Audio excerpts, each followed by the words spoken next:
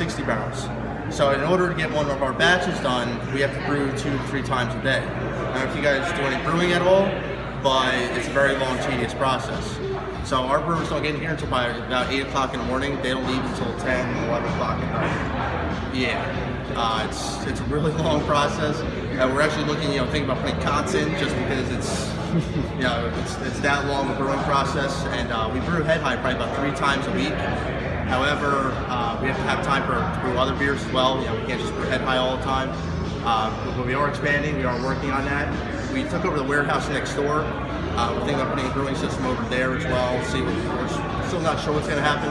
All we know is we're getting bigger and bigger and better every day. The idea of running through the hopper here is to crack the grains. The idea of cracking the grains to expose the starches that are inside the grains, that during the mashing process, the starches can be converted to sugars.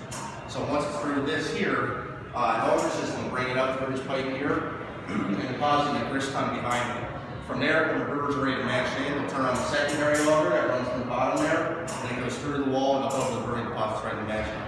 So once we have all of our grain into the hopper, we don't have to worry about any more heavy lifting. We have pumps, we have augers, we have forklifts, and everything else to move it around for us. That pipe runs right over here through the brewery and deposits right in the mash tun. So from there, we'll add hot water. For our purposes, our water is anywhere between 150 and 155 degrees. Any sort of variation in that temperature will give you a different beer. So like I said, I don't know if you guys homebrew at all, but trying to make the same beer twice is very difficult because you have to hit your temperatures exactly the same all the time. So any sort of variation in temperature, let alone grain or anything else, is going to give you a different beer. So like I said, we'll add anywhere between 150 and 155 degree water to our mash, and we'll mash for about an hour. During that time, there's enzymes such as alpha amylase and beta amylase that are working on the mash, converting all the starches to sugars. Once that's all completed, we'll take what's now called wort, and we'll bring it from the mash tun and put it in the kettle. Any grain that's left over, there's a hole on the very bottom there. We'll shove all the grain out through that hole and put in 55-gallon drums. From there, we'll put the drums outside and local farmers come pick it up. Our fermentations vary. Depends on the amount of sugar that you have in each batch of beer. So if you have less sugar, which means less work for the yeast, it'll take a little bit less time. So for a single fin, we can probably ferment that out in a little bit over a week. But as beers get heavier, you start to do a stout, you start to do a porter. It takes 2 weeks, 3 weeks, and it keeps on going.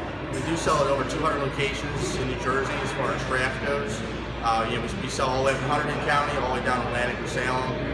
We haven't done New York or Philly markets yet, although our kegs have been appearing in New York or Philly.